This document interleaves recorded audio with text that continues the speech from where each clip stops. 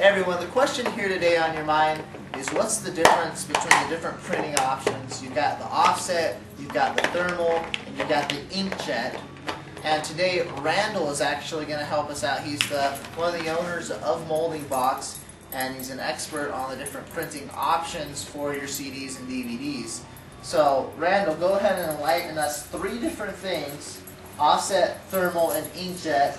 What's the difference? When do we use which? What's the quality difference? Well, very good question. Now, a lot of times if you don't know much about printing, or if you haven't done a lot with it, then you might not know when to use it, or who does it, or where to find it at. So offset printing, that will most often occur when you're getting your CDs replicated.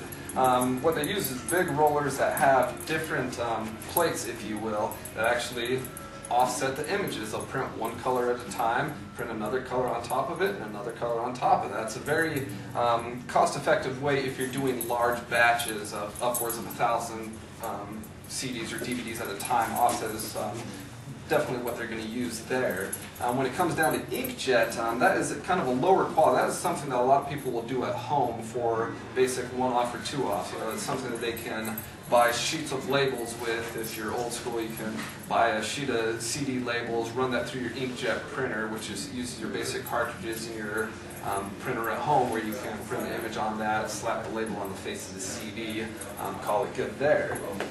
Thermal printing is what a lot of duplicators will use. It's what we actually use here at Molding Box. What that is, it's a better quality than you'll get with inkjet, but it's not as quick and it's not as efficient as a offset printer. But it uses a true CMYK, which is the cyan, magenta, yellow, and black, to get you true colors, true blacks, prints a clear coat on top of that. But the reason they call it thermal is because it uses heat to adhere the images directly to the face of the CD itself, so you don't have to worry about color fading, you don't have to worry about smearing or any of that type of stuff. So those are kind of the differences and where you'll find them at and who uses them. So hopefully you found that insightful, hopefully it answered your questions here today.